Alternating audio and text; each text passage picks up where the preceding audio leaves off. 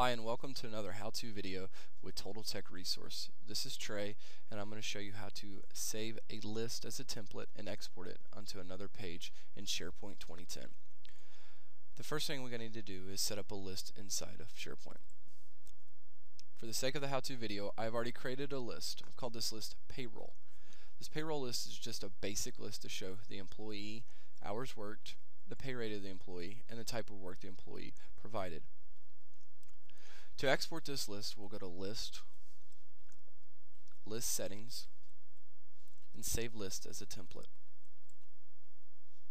We need to name the list, and we'll name it something generic, Employee Payroll.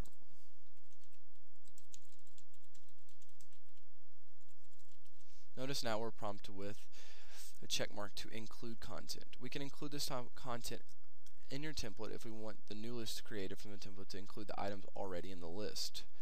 This will increase the size of the template, but however, it makes it convenient when there's a lot of data already associated to this list. For now, we will check mark the list to show that the content has been included. Now we notice it prompts us this says operation completed successfully. We now need to manage our template. We'll go to the list template gallery to do this. And notice here it shows the employee payroll that we just created. We want to download a copy of this, and we're going to save it. We'll save it in a downloaded box, employee payroll. Now that it is downloaded, we'll need to reopen it in the correct SharePoint page. Since we first put this in the accounting page, under payroll, let's move it to the payroll department. Notice we have a payroll portal on the list. It does not have anything else. So to add this new list, we're going to go to Site Actions,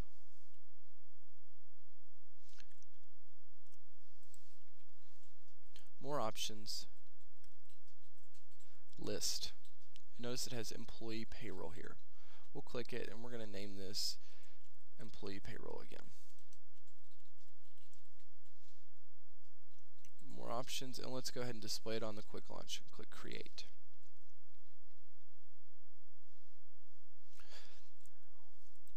Notice now that the list has been populated from our custom list. We have employee payroll. It's now under the payroll department instead of the accounting department.